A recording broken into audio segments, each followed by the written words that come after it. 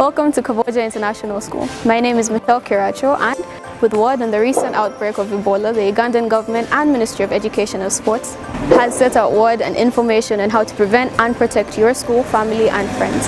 Kaboja International has been very valiant in making sure that we can prevent it as soon as possible.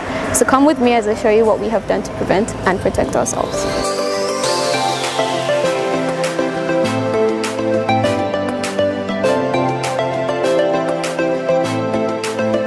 At the school's main entrance, all the guests and students sanitize and get their temperatures checked. This is applause for them to enter the school.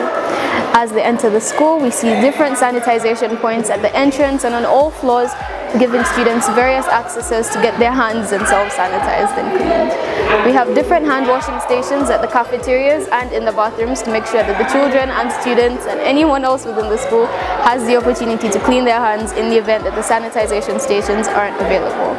Furthermore, the cleaners and any member of staff is likely to be caught cleaning one of the handles of the doors and sanitizing the different rooms after different lessons have occurred. In the infirmary, we have an isolation station that any student who seems to be presenting symptoms of either COVID-19 or Ebola is likely to be stationed at. From such a place, we shall contact their parents and further steps shall be taken to prevent. In the different classes, students and teachers are all sensitized on the woes of Ebola.